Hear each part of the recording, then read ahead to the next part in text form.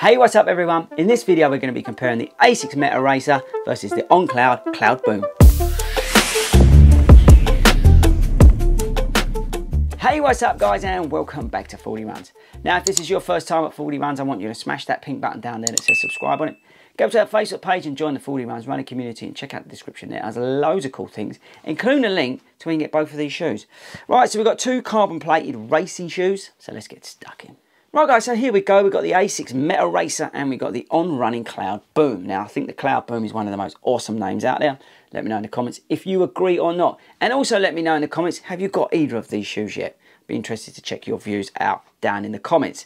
So these are sort of more racing carbon plated shoes. I think it's different takes on what's currently out there in terms of carbon plates and what you can do with them.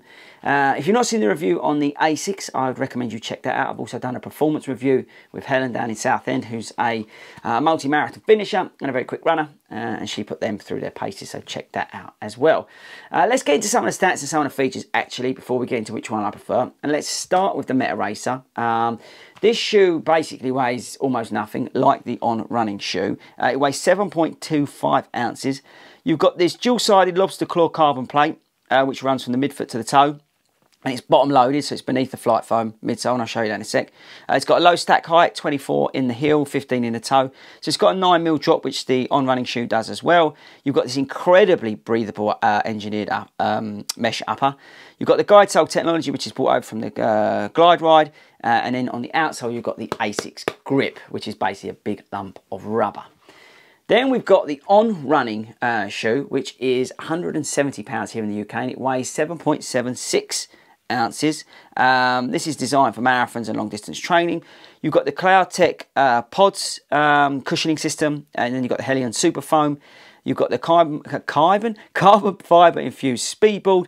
Like I said a second ago, the shoe's got a 9mm drop. I've got to learn to speak English. And by the way, this shoe costs £180, because I forgot to tell you about that.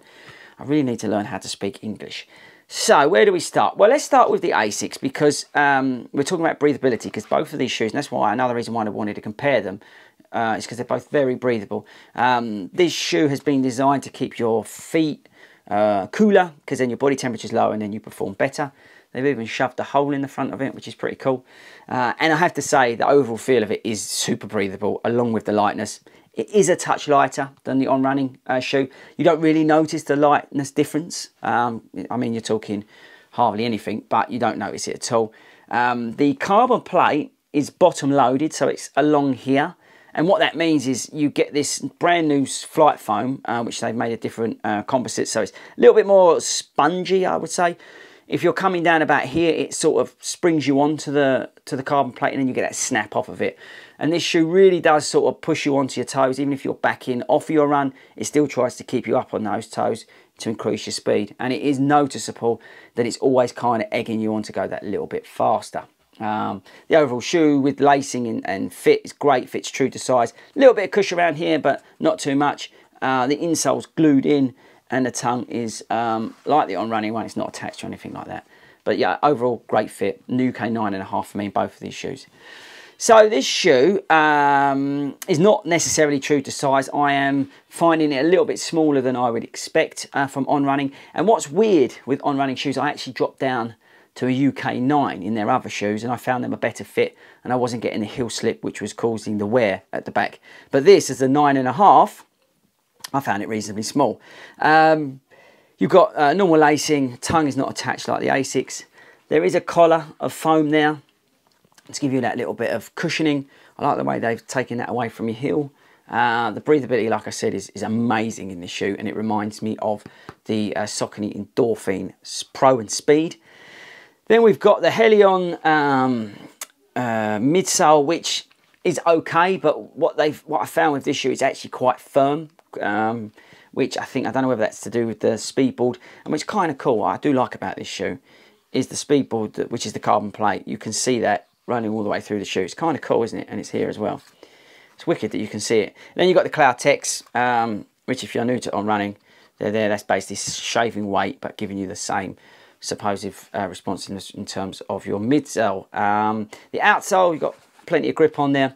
And you've got then obviously the Cloudtech here slightly exposed, but you've got rubber in all the right places. The ride is, well, I wouldn't call it snappy, and again, I think I mention it in every video now, these shoes aren't designed for me, right? I'm not an elite runner, and I'm not probably running the speeds to get the max out of these shoes, so I'll put that out there straight away. But what I found with this is that it wasn't noticeably like snappy and faster. You know, when you put a carbon plated shoe on, you really, I mean, you go into it with big aspirations of the fact that you're just going to be cracking along, and you don't get it from this. Like I said a second ago, with this, it really tries to push you onto your toes and get you up and get you out. Where this thing, I don't know, it just felt like a normal racing flat, like a running shoe. It wasn't anything lightweight. It just wasn't anything special, and I wasn't getting a real snap out of it. It just left me sort of feeling a bit like I've just paid 170 quid for what? Do you know what I mean? This is £180 and I can feel where my money's being spent, but £170, and I think I said it in the video on this shoe, it's like they kind of got another On Running shoe and thought, oh, everyone's doing carbon plates, we better do one. Let's cut the midsole in half and shove one in and then tell everybody that it's awesome. I mean, it's really harsh on Running, and they do make some good shoes, but I just feel like this is a little bit late to the party and they're not really bringing anything new to it, and it's a lot of money, 170 quid, and really you're probably better off buying this.